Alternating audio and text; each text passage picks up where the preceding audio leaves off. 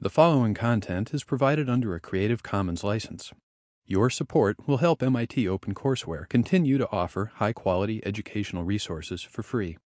To make a donation or view additional materials from hundreds of MIT courses, visit MIT OpenCourseware at ocw.mit.edu.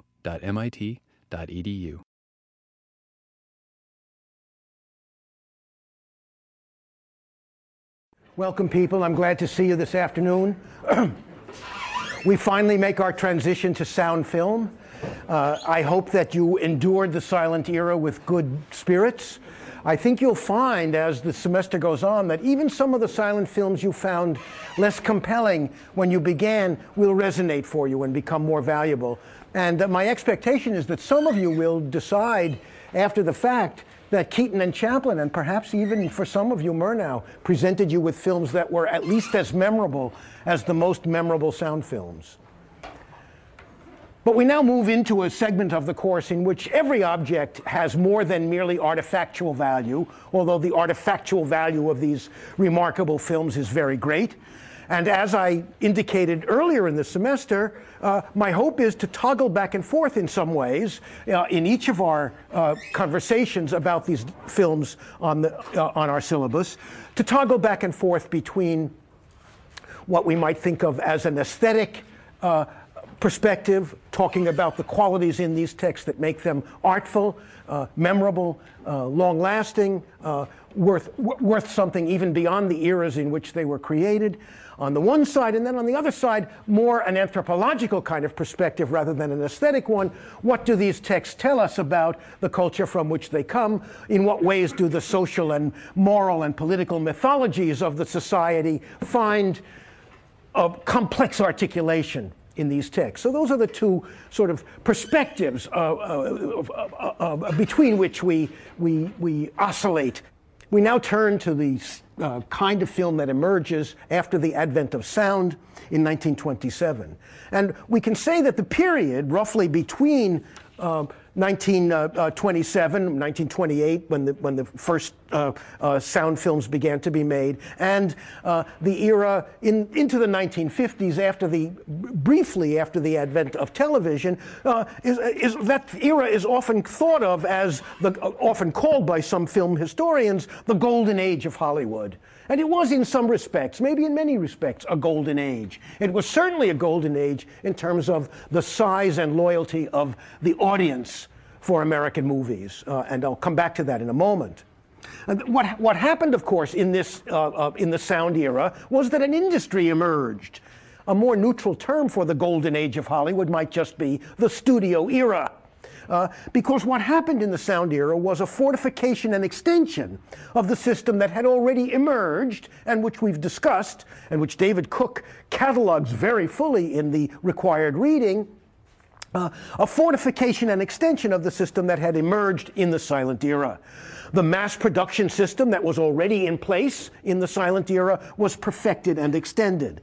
The principle of the specialization of labor became even more complex and effectively deployed in the production of motion pictures. And in this period, in the period between 1928 and 1930, for example, Hollywood spent what was then a tremendous amount of money, $500 million, in gearing up for the transition to sound. It was almost as if silent films became obsolete almost instantly. Almost instantly. The famous line from what's the title of the first sound film? The Jazz Singer. Who's the star? The theater singer Al Jolson, right? There's a famous, and there isn't very much dialogue in that film, although there are some 8 interpolated songs. There's very little synchronous dialogue, but there is a little. And one of the most famous lines, maybe the most famous lines in the film, comes at a certain point where someone says, "You ain't heard nothing yet," and the implication is you ain't seen nothing yet either. And it is certainly the case that within 3 years, there were no sound films really being made.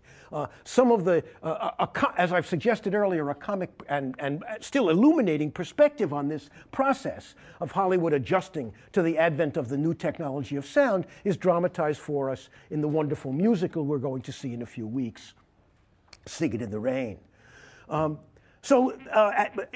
In this era then, after the advent of sound, the movies become America's dominant entertainment form.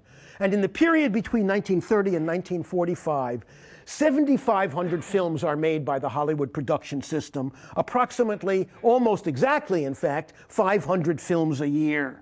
Now think about the confidence that this production system needed to have in its capacity to get a return on the number of films that it turned out, and think about what it meant that the entire society was now geared toward this mass form of entertainment. We can get some measure of the tremendous popularity of the movies, the centrality that the movies assumed by the end of the silent era and into the sound era, if we think of some numbers. In 1938, for example, what we might think of as the height, the apex of the studio system, of the sound era, there were a total of 80 million admissions per week in the American movies. That comes to something like 67% of the population. Now, I'm sure some people were going to the movies more than once a week, so it isn't literally as if 70% of the population was attending the movies every week, but it's something close to that. Far more than half the population had an intimate, weekly, habitual relationship to the movies. And the form that the Hollywood system took on was surely in part a reflection of this increasingly intimate and knowledgeable connection between a mass audience and the kinds of movies, the kinds of stories that Hollywood was pumping out. Can you think, for example, why the broad attributes of the system that I've already described, can you think about why those broad attributes would encourage the development of what we would call a system based on stars, in which movie stars, the names of particular actresses and actresses, become so well known that their names carry the film, and people go to the movies to see Gable or Colbert or whatever famous performer, famous actor and there were dozens of such films in a tiering system in which there were great stars at the top, B-level stars below them, C-level actors and actresses below them, and the border between those were somewhat permeable. There was an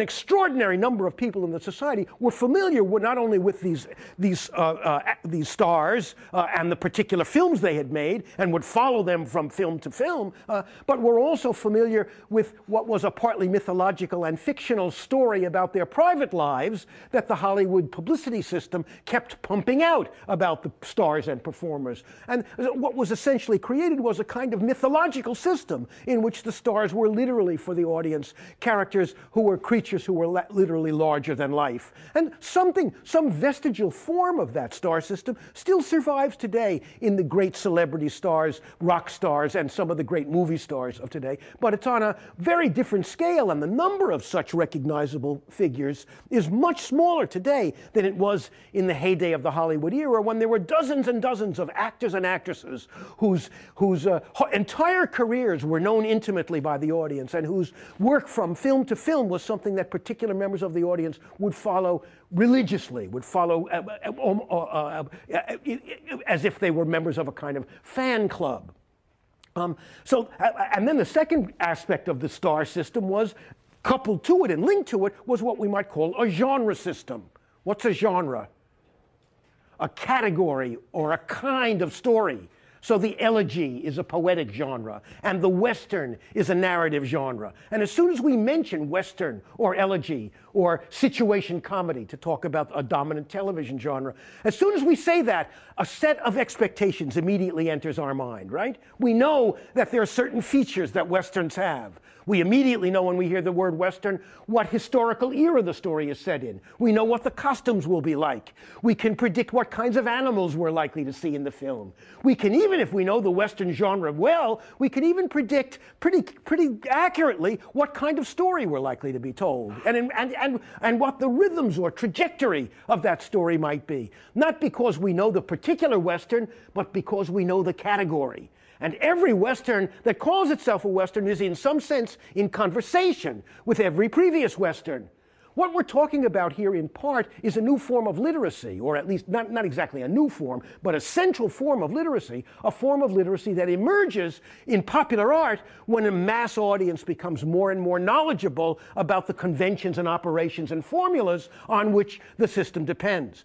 And by the middle of the 1930s, virtually the whole history of the silent era and all the new genres that were elaborating and fulfilling themselves in the sound era were now intimately known by segments, if not the entire American audience. So to come back to my question, why would a system that emphasized the repetition of stars and the repetition of genres across experiences be a particularly appropriate or useful one for the kind of system I've described? What's the answer if it's a mass production system? The alternative would be, to clarify my question, why would we not have a system in which every movie was a unique experience, did not make gestures toward a whole class of other stories to which it belongs and which it wants the audience to compare it? Or that a series of stars would emerge so that every time you see a Clark Gable movie, or a Claudette Colbert movie, or a Barbara Stanwyck movie, you associate those performances in those films with all the earlier performances in which you've seen. Why does that system work? What's the answer? All right, that's right. In the way, because it's familiar, you know what to expect. It's a branding. You know that, and in fact, if you think about it, if you want people to shell out money every single week, you can understand why the notion that they should be getting something familiar might be important. It's possible that you could get people to spend a significant amount of money, or at least a small amount of money. In the early days, admissions were not that expensive for one experience. But if you expect them to do it week after week after week, it's natural that you would expect that the system that would develop would offer the audience certain familiar landmarks. In other words, the answer, and I think it's a very good answer, the answer is that a mass production system lends itself to principles of repetition and economies of scale. What's an obvious thing? If you're a studio and you make a lot of Westerns, how can you save money? Do you have to hire the horses every time? Maybe you have your own stable, right? Not only that, maybe if you have a scene of a stampede, you can use it in more than one movie. You don't have to film it again, right? And in fact, a lot of early Westerns have stock footage in them that were put in from, they would film a tremendously exciting cattle stampede, and they would use it in 4 or 5 different movies that needed stampedes, right? The same with the sets. They don't have to tear down the Western town and rebuild it for every movie, right? So in other words, one could say that there are economic incentives that encouraged this system, but this is another example of that magnificent paradox that I spoke to you about earlier in the term, the paradox that the crassest of alliances between commerce and technology should be the enabling conditions of a narrative art. Why? Because even though the origins of these strategies may very well have been totally commercial, as they begin to elaborate themselves, they inevitably become more complex. The audiences begin to generate expectations. The people who are repeating themselves begin to repeat themselves with variation. Even if they never intended to get better, they would get better. And of course, some of them are excellent professionals, and they do want to do a better and better job, right? So that what happens is the system begins to refine itself, even if it begins in the crassest of intentions. Figure out a way to save money and make as much money as we can by giving the audience the same thing again and again. If the audience would buy the same story over and over again, no doubt Hollywood would give it to them. But of course, they have to introduce variations just to make a living, right? Just to make people come back. And then as these variations begin to elaborate themselves, something complex and rich begins to emerge. And this knowledge that the audience has becomes what we might call a form of literacy, a form of popular literacy. So there's much more one could say about this, and I'm being very abrupt and overly brief about the way this system elaborated itself. Suffice it to say that there emerged in this era a series of recognizable separate categories of movie making: Westerns, gangster films, various forms of comedy, various forms of social realism, certain forms of historical spectacle. right? And other smaller genres like the newspaper picture, right? Which is a kind of a smaller subgenre of, we're going to see one example of that tonight. And so that what I'm trying to do over the next couple of weeks, and especially in this week, is trying to demonstrate these principles in small by talking today especially about certain aspects of screwball comedy, and by placing that particular central Hollywood genre in the larger context of this manufacturing system, this mythological system that we've been describing. One way of explaining what I'm trying to get at when I talk about these stars and genres and the purely commercial origins of what becomes a rich set of narrative expectations is to say that what I'm really implicitly dealing with is a problem. It will seem less of a problem to your generation than it did to generations earlier. But it took a long time before the American society began to recognize that the movies were a signature art form of American society, and that if American society was going to be remembered for its artistic achievements in the 20th century, the movies were going to be one of the prime instances of its artistic identity as a society. It took a long time for Americans to recognize this. In fact, the Europeans recognized it before the Americans did. And one of the fundamental reasons for that is that our ideas about what art is were inherited notions that came essentially from traditions of Romanticism and Modernism, which laid tremendous emphasis on pure originality, on the idea that the work of art has to be sui generis, unique to itself, that it has to grow out only of the individual genius of the artist, right? Well, this notion of art is actually a very time-bound one. It's not really a universal notion of art at all. The notion of art that I want to suggest to you is a more populist one. It goes back to Homer and to the various forms of epic performance. And this notion of art is a more communal one, in which the artist is a singer or a speaker to the main parts of the community, to the whole of the community, or to a large part of the community. And in order to do that kind of singing, to do that kind of address, the singer, the poet, the storyteller needs to use the categories and the story forms and the language that is known by the majority of the community, right? And in this kind, the aesthetic for this kind of art is an aesthetic of familiarity, in which meaning and significance is generated not by a shock of total recognition of everything in the text being new or innovative, but by something else, by the fact that certain very familiar strategies are suddenly very, very slightly, and it's the slight variation from the familiar that generates the significance. And I'm going to try to demonstrate these principles. In fact, all of the clips and films that you're going to see over the next few weeks, and especially in today's viewing and lectures, are embodiments or instances of this principle, as I hope you will see. What we're talking about here, to borrow a phrase from the film scholar Leo Brody, whose essay An Aesthetics of Connection is required reading in the course, we might say that what we're trying to identify here is an aesthetics of connection, in which the links and connections amongst different texts or amongst different performances are emphasized, in which the familiar is a central element in artistic experience. Most people love to recognize the familiar. It is not the case that art always must continually surprise you. In fact, art that is constantly surprising, that makes no assumptions that you can share, or that go back to some that allude to or refer to earlier forms of the experience,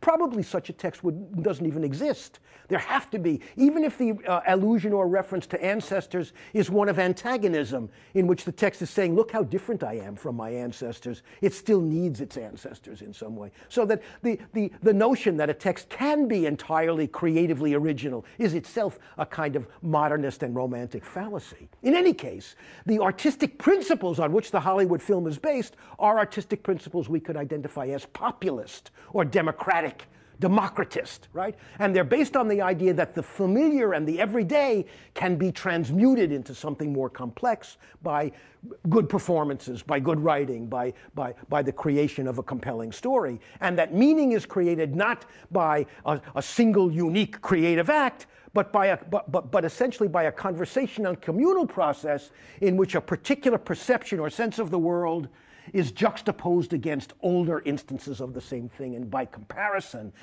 one learns something about where one is in the particular new text. An aesthetic of connection.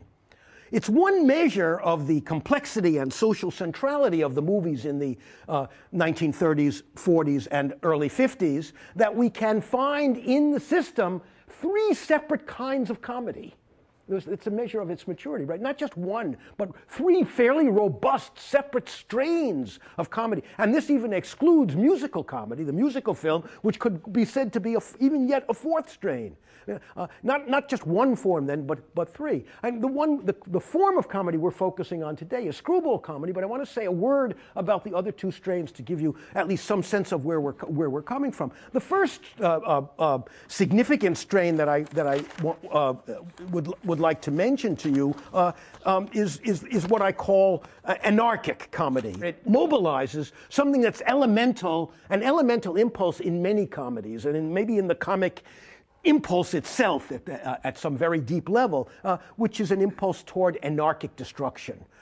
There's always hidden in comedy at least a kind of skepticism or suspicion or hostility toward the established and the respectable. And one form that can take in comedies is a kind of systematic anarchy in which the large respected structures of a culture are systematically or sometimes unsystematically disabled or dismembered. And over again in the comedies of the Marx Brothers, something like this happens. I won't mention titles, but there are a number of titles. I think I mentioned one last week or the week before, A Night at the Opera, which concludes with the entire set of the opera falling apart, breaking down, and that kind of destructive. There's another film that the Marx Brothers made in which they are on a football team, and we see one of the things that Groucho does in that film is he gets the ball and he runs the wrong way, and he scores a touchdown for the other team, but then he keeps running and he starts running out of the stadium. I mean, in other words, there's a sense that what the rules of this game are silly. Let's ignore them. And so this sense of the dissolution of boundaries and the anarchic chaos that follows from the breaking down of established categories and edifices is part of the pleasure of these Marx Brothers comedy, and even extends in some way to a kind of deconstructive attitude toward language itself. And many times the dialogue in a Marx Brothers film will sort of go nowhere. It will end up making no sense. In other words, so even language itself is reduced to a kind of anarchic nonsense at times in the Marx Brothers films.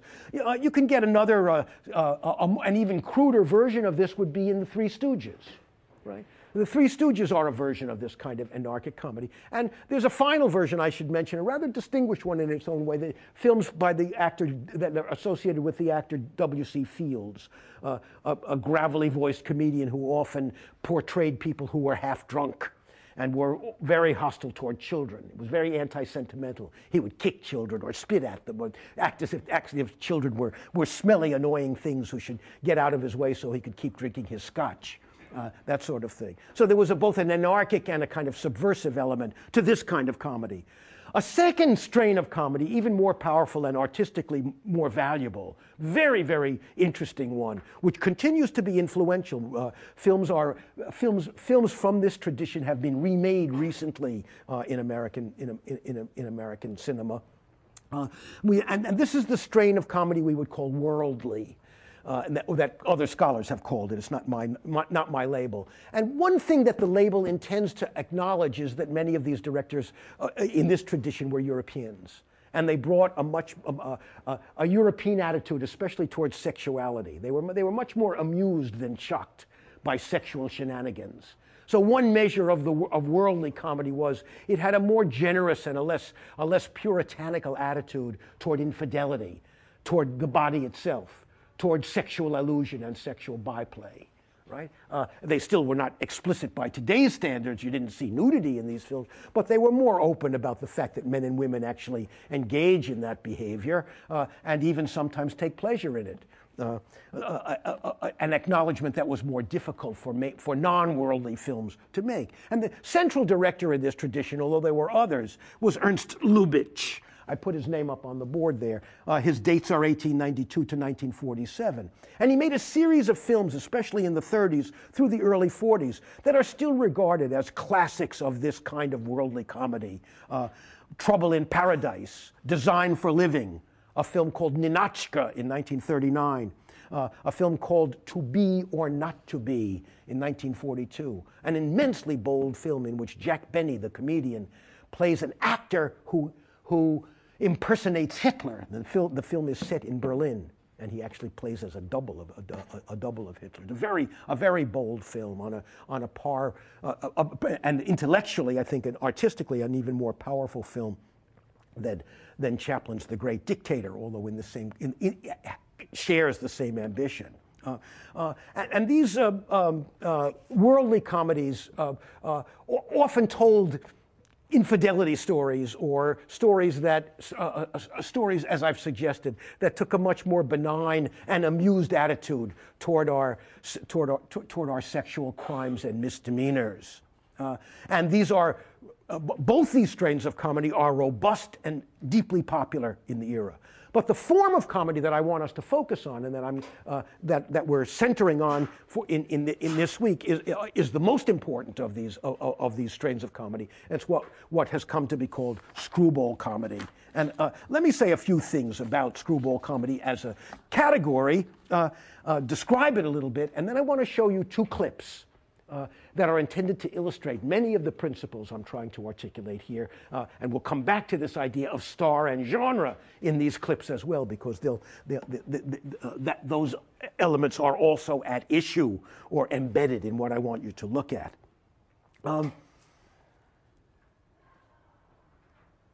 Maybe I should have mentioned, if you were curious about the later incarnations of worldly comedy, I meant to mention that, for example, in 1998, Nora Ephron made a film called You've Got Mail. How many of you have seen it? At least a couple. That's a remake of one of Lubitsch's films. And in fact, the Lubitsch film, The Shop Around the Corner, is a much more wonderful film. It's a measure, I think, in part of the power and authority of Lubitsch's imagination and the elegance of his comedies, that they continue to inspire imitation in that way. But screwball comedy is in some ways a distinctive, a signature form of American movies. It's a unique creation of Hollywood in the Depression years. It's derived in part from Broadway farces of the 1920s, and also from the slapstick physical comedy of the silent era. It's a kind of marriage or hybrid. And remember, we've already said this, but let me remind you, one measure of a mature medium, or of a medium that's coming into maturity, an expressive medium, a communications medium. One measure of its maturity, or of its emerging maturity, is that forms that used to be thought to be separate marry, become hybridized, right? So that you get, and one of the things I was suggesting about Chaplin's work is it suggests a new maturity in the film, in the cinema as an institution, because it's marrying comedy and melodrama. Because Chaplin brings seriousness into comedy. He slows it down. It's not merely just slapstick anymore, it's also psychologically resonant. It also not only can it make you laugh, it can move you, right? And so that marriage or hybridization of two essentially separate forms, right, melodrama, comedy, makes for a richer film. And that's, I'm saying the same kind of thing about this particular form of comedy, this merging of ancestor forms, of the slapstick comedy of the silent era. And of course, the slapstick comedy of the silent era has its ancestors in stage slapstick, and fast dialogue and witty repartee that was especially characteristic of a series of Broadway farces made in the 19-teens and 1920s. But the particular historical moment in which this form emerges is also a shaping factor in the kind of comedy and the subject matter of these comedies. The key qualities of screwball comedy were a kind of irreverent humor, a kind of, something of the anarchic, subversive skepticism that's characteristic of many comic perspectives, coupled with very fast-paced vernacular dialogue. One way to think about screwball comedy is to say it's one of the first forms along with singing movies that have singing in. I don't want to call them musicals yet, because sometimes they weren't fully musicals, although musicals do emerge at a very early time. But any movie that had singing in it, like some westerns, early westerns had singing in it. Why? Because sound had just come in and it was a novelty, right? Well, the screwball comedy is one of the forms that exploits sound in a really expressive and powerful way, compelling way, because it's full of dialogue and it's full of witty, rapid dialogue. Most often arguments or conflicts or quarrels between men and women, dramatizing certain kinds of conflicts of gender. In the course of the film. Key qualities: irreverent humor, a kind of vernacular, fast-paced dialogue, a fast physical pace as well, full of slapstick, right? Physical slap. So a physical quick pace and a verbal quick pace that are often in a competition with each other to see which can be more irreverent and quick and fast and abrupt. Eccentric, often high-born characters who are made fun of and mocked. A lot of screwball comedy deals with the upper social orders, but they're seen as clownish or foolish in some way. And in many screwball comedies, the wealthy characters need to be rescued by their servants. It's a very modest form of class warfare remember, it's the American capitalist system is making these stories, so we're not going to have a Marxist comedy that says that the government should be overthrown by violence, right? But what the comedy, right? It's constrained in certain ways. What the story is able to say, what the films are able to say. This is a matter to which I'll return tonight and talk a little bit more fully about the ideological and political limits that are imposed on the Hollywood system because it has to appeal to everyone. And I think what I have to say will clarify these questions in ways that you'll find very helpful. But for now, let's stick with screwball comedy itself.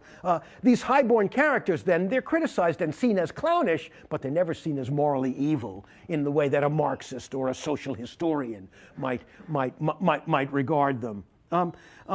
Often, the stories are often very deeply improbable ones that are set among the irresponsibly wealthy people. Often the aristocrats are very spoiled and hard drinking. In one of the most famous of these, a film made in 1937 titled My Man Godfrey, directed by Gregory LaCava, Carole Lombard and William Powell, two of the central screwball comedy performers, are the stars, and there is a scene in a shanty town by the river in which the poor are located, and the film seems to make some sort of an acknowledgement of the fact that the poor are here. It's acknowledging the horrors of the Depression, but it solves the horrors of the Depression in the end by having the wealthy people build a nightclub on the riverbanks to create employment for all the unemployed. And it's a kind of very imposed and rather foolish, in some sense, happy ending. So the film acknowledges more fully than some screwball comedies the actual existence of shanty towns, of places where homeless people or people who have to live under canvas live. Many screwball comedies didn't even go that far, but it solves the social problem in a characteristically mythological and magical, socially incredible way. Another aspect of these films is that they foregrounded women, and this is a very important aspect of them. This is partly a function of the fact that in the 1920s, the era of the flappers, a new kind of sexually liberated woman begins to appear. Right? Some of that is an outgrowth of the fact that during the First World War, when so many American men were in uniform, right? Women got new jobs and were able to get into the workforce for the first time. And that created moments of freedom for women that had never existed in American society before. And some of that is reflected in screwball comedy and in other films as well, but especially in the screwball comedies of the era. So it foregrounds women, and it shows women who often have a great deal more energy and freedom than the females in other films of the era. Very often in these films, marriage is seen for the first time as a partnership of equals. And as you'll see in It Happened One Night, that's the ideal of marriage that's dramatized in that film, one of the two screwball comedies we'll be looking at this evening. So these films also reflected the social disorientation of the 30s, the uncertain values that were represented during the Depression, the fear in some sense that the culture was breaking down or that the fabric of society was tearing in some ways, right? So these films were ironically or simultaneously escapist because they were screwball comedies and they did zany things and they often had ridiculous or improbable plots and improbable characters. And yet at the same time, the anxiety that they also dramatized, the anxiety of things falling apart, of the center not holding, of a kind of danger to the established structures and belief systems of the society underlay even the most apparently escapist of these films. So there was a subtext then of strong women, of quarreling and manipulative men, and especially, and of course, one of the things this dramatized for us were intelligent and witty women like Katharine Hepburn in Bringing Up Baby, or Claudette Colbert in the film you're going to see tonight, It Happened One Night, or Rosalind Russell in the second screwball comedy you're going to see tonight, His Girl Friday. So, and then finally, implicit then in what I've been saying is that there are implicit in these stories, sometimes rising to the surface, sometimes just beneath the surface, but there as a kind of hint or anxiety are what we might call first, some form of class conflict, some sense that the class structure of the United States is a problem, that the Depression is causing difficulties, right? And second, a form of sexual warfare in which the inequality between men and women and the unequal relations that men and women have in this society are put in question, are quarreled with, are in some sense even mocked. And in many of these films, the actress is the dominant figure and the male character is the secondary figure. And even in some of the films where the male characters are even more powerful, the best one can say is that they're equals. And that in itself, regardless of what the plot does, was in some sense, if not exactly revolutionary, but transformative, potentially transformative. Well, what I want to do in the time I have left is show you two clips. And they're intended to dramatize many of the principles I've been talking about. So let me rehearse them very quickly. I'm going to show you two clips from two separate screwball comedies. One directed by Preston Sturges in 1941 called The Lady Eve.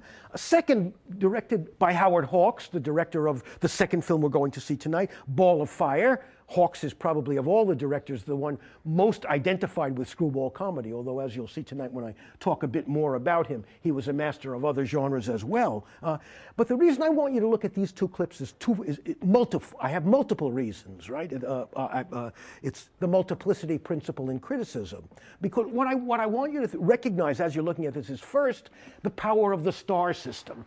Because here's Barbara Stanwyck at this point in her career. She's one of the dominant female stars in the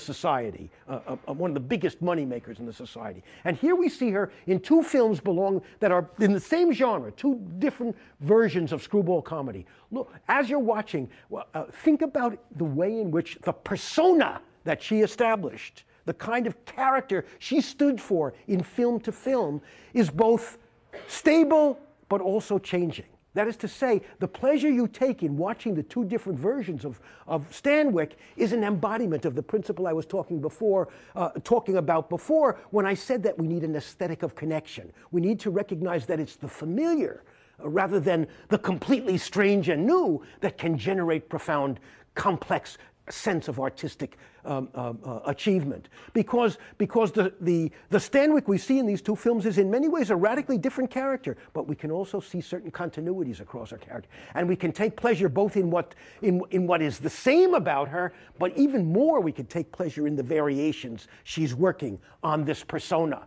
So one of the things that is embedded here is a notion of acting that emerges in the studio era that establishes American acting as something different from the classical British theory of what an actor is. The classical British theory of what an actor is that the actor submerges herself in her role and becomes indistinguishable from the role, and that you shouldn't even be able to recognize the actor from role to role. The American system that emerges from Hollywood and from movies is an opposite one, in which not only are you supposed to recognize the actor, you're supposed to take pleasure in the way the actor, it's not really Barbara Stanwyck, but the characters Stanwyck plays, the persona Stanwyck established. It's in film after film after film. How does that persona evolve? Change in nuances when that persona is presented with different sets of questions, different sets of problems. And what you can feel, and this isn't just true of the actresses, of course, it's even truer of the male stars who had more freedom, there were more roles available to them. So people who were interested in Clark Gable or in Humphrey Bogart could watch these actors across a range of films, each time not getting the same experience, but watching a variation on the persona that the actor was setting up. So a new idea of acting, a different conception of what an actor's job might be, and of how the audience might have a kind of literacy in performance that would enhance and complicate their sense of any individual performance, emerges in this era as well. And the Stanwyck clips demonstrate that. The second thing I want you to see, again, same principle, having to do with screwball comedy itself. Here are two different screwball comedies. Look at the differences in tone. They belong to the same genre. We can feel how much they belong to the same category, but also how much variation there is between them. So the point is, it isn't a simple form of repetition at all. It's a form of very complex elaboration and complication, in which the relation between one text in the category and another text is far more complex, artistically satisfying and rich than we might imagine if we described this system in too abstract a way. So here's the first scene from The Lady Eve, and let me set the scene. In this scene, Barbara Stanwyck plays a con lady. She's on a ship loaded with wealthy aristocrats, wealthy American businessmen, and she and her partner are trying to gull them out of money. Right? And she's sitting at dinner trying to pick out a guy that she's going to become her mark, played by the great American comic and serious actor Henry Fonda.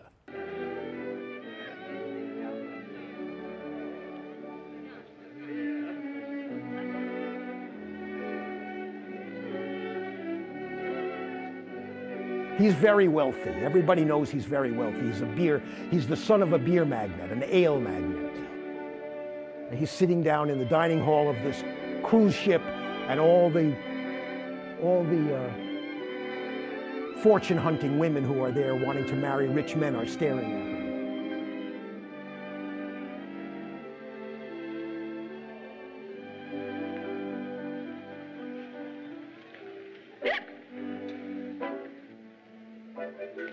Not good enough. What'd you say? I said they're not good enough for him. Every Jane in the room was giving him the thermometer, and he feels they're just a waste of time. He's returning to his book. He's deeply immersed in it. He sees no one except... Watch his head turn when that kid goes by. Won't do you any good, dear. He's a bookworm, but swing him anyway. Oh, now how about this one? How would you like that hanging on your Christmas tree? Oh, you wouldn't? Well, what is your weakness, brother?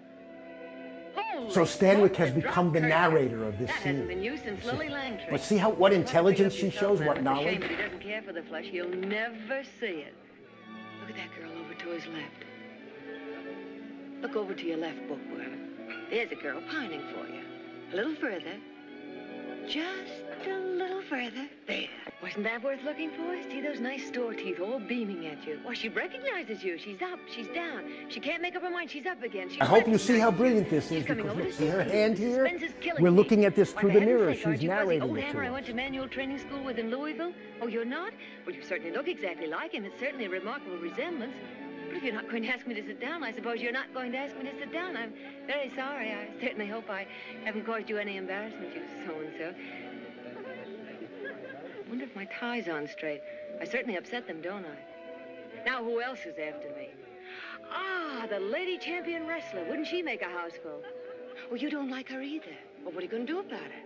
Oh, you just can't stand it anymore. You're leaving. These women don't give you a moment's peace, do they? Well, go ahead. Go sulk in your cabin. Go soak your head and see if I care. Very sorry, sir. That's all right.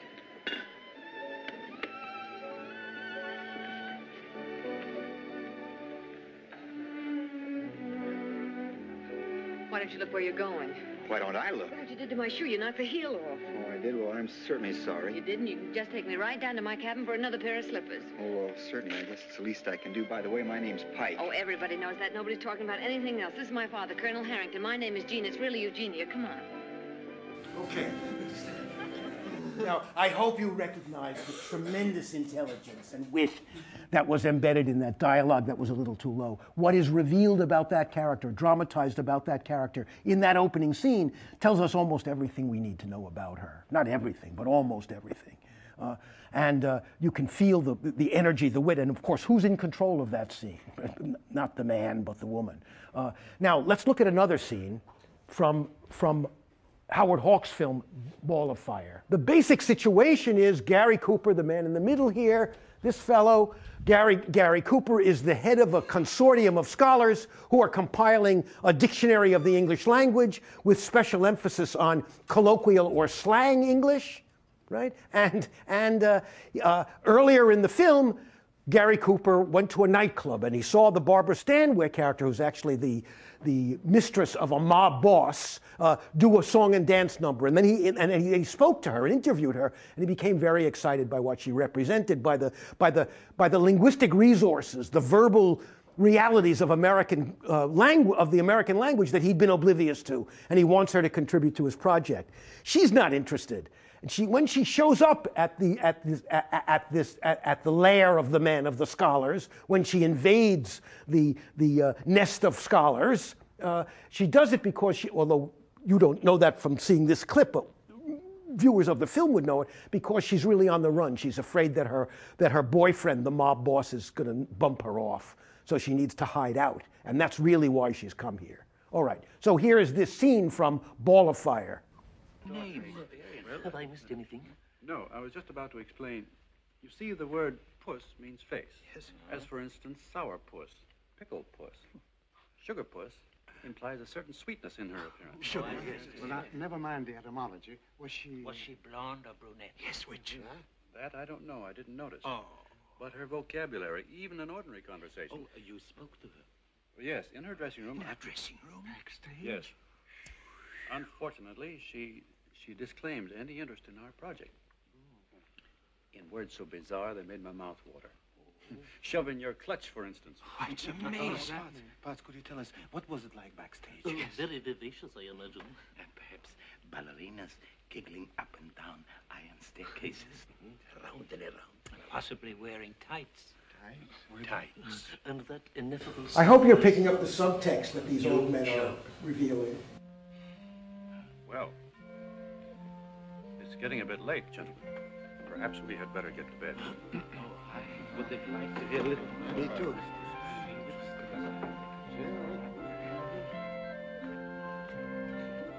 Someday I'll tell you my experiences with a young actress named Lillian Russell. Did you know her? I stood in the snow 4 hours to get to... Is that our doorbell? But it's 12:25. Oh, it must be the statistics on San Salvador saltpeter. I'll get it. I asked for it to be sent. Did anyone pick up on the joke there? Why is there a joke in reference to saltpeter? It's used in the army to keep men from getting too horny. It damps down your sexual energies. And he's writing an article about saltpeter. Okay. Damn it. Heidi-ho. Don't tell me I'm too late for class, Professor. Say, what is that?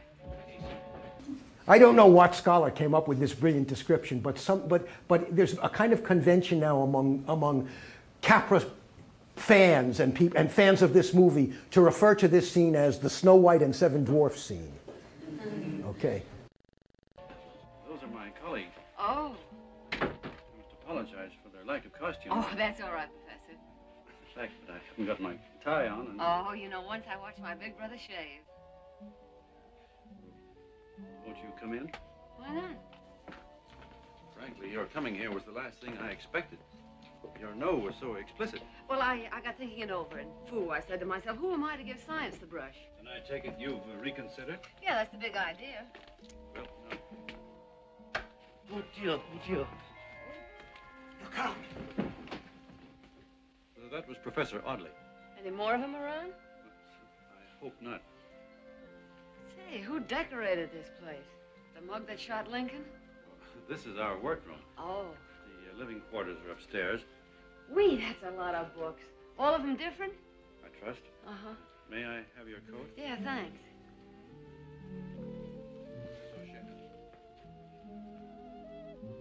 Oh, Greek philosophy. I got a set like this with a radio inside. Are you sure you don't want your coat? No, I'm fine. Except I've got a run in the stocking. Well, how do we start, Professor? You see, this is the first time anybody moved in on my brain. Have you got some kind of a machine, an X-ray or a vacuum cleaner maybe, that sorts out the words you want? What's your method, Professor? Well, it's quite simple. If you'll be here tomorrow morning, not later than 9:30. Tomorrow morning? Well, yes. I've arranged a round-table discussion with a few people of various backgrounds. Uh-huh. You don't think we could sort of begin right now? Well, it's nearly 1 o'clock, Mrs. Oh, Shea. fool, Professor. Let's get ourselves a couple of drinks, light the fire maybe, and you can start working on me right away. Well, I wouldn't think of imposing upon you at this hour. Listen, I figured I'm working all night. Well, any hasty random discussion would be of no scientific value. You see, I have to have my notes thoroughly prepared for the seminar tomorrow. Mm-hmm. Okay, where do I sleep? Well, I don't know. Where do you live? Up on Riverside, but I'm going to sleep here. Here? Oh, you don't understand, Miss O'Shea. We're all bachelors with the exception of Professor Audley, who is a widower. Why, no woman ever... Even Miss Bragg, who takes care of our needs, goes home every night at 7:30. If you want me tomorrow morning at 9:30... Oh, I do, Miss O'Shea. But even the most free-thinking people must respect the... All right, feel that. Go on, feel that foot. Okay, Tootsie Bell, what do you say? It's cold. It's cold and it's wet. Now, come here. Come here. Closer. Closer. Oh, come on, give. Hello, kids. Look down my throat. Go on, look down. All right, I don't know what to look for. There is possibly a slight rosiness in the laryngeal region. Slight rosiness? It's as red as the Daily Worker and just as sore. Who are you? The Daily Worker, red as the Daily Worker. Did you get that? Freeze it a second. No? The Daily Worker is a communist newspaper. So when she says it's red as the Daily Worker, she's making a rather witty joke, especially for a gunman's mall. Oh. It's Professor Robinson, law. Professor Gurkha. Not so fast. Just let it creep up on me. I'll get to know them. Come here, Physiology. For all I know, I've got a fever. Feel. It's possible. Certainly. He wants to throw me out of my tin. Oh. There'll be no 9:30 for me if you let me go out in the rain now. Naturally not. With the streets cold and the subway hot and full of germs. Oh, I'm a pushover for streptococcus. Can I have this now, kid? Pardon me. We'll call you a heated taxi and furnish you with woolen socks and warm slippers. How do you like that? Really, I don't understand you, Potts. Why take chance? With valuable material. Think of your article, Potts. See, they get the point. If I might venture a suggestion, why couldn't the young lady sleep in my room? What? What? Well. Professor Pegram. Oh, I can bunk in with Professor Robinson. I sometimes do when there's an electric storm. Yes, he's afraid of thunder. Well, then it's all settled. Well, I guess I'll turn in. Can I have my coat? Thank you. Howdy, old fella. I'll show you to my room. Yes, we all will go. I know where my own room is, thank you, without any help from you. I've lived there. I'll find it. Don't bother. Just rough out the directions. The top of the stairs and the third door on the left. Gentlemen, just a moment, please. Gentlemen, this is all highly irregular. What if this should come to the attention of the Foundation? And what about Miss Bragg tomorrow? What are you talking about? This is research, isn't it? Yes. Certainly. Who was that guy learned so much from watching an apple drop? Isaac Newton, 1642 to 1727. The law of gravity. Yeah, that's him. And I want you to look at me as another apple, Professor Potts. Just another apple.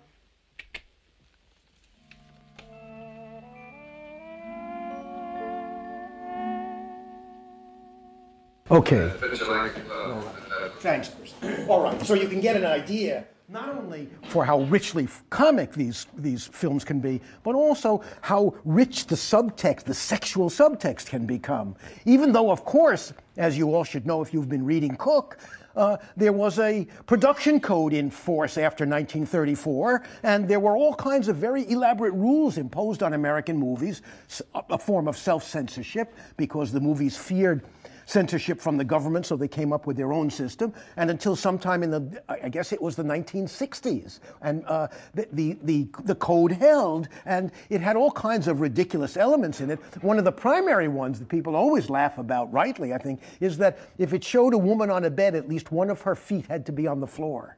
But you couldn't show a woman lying with both feet on the bed. It was too suggestive.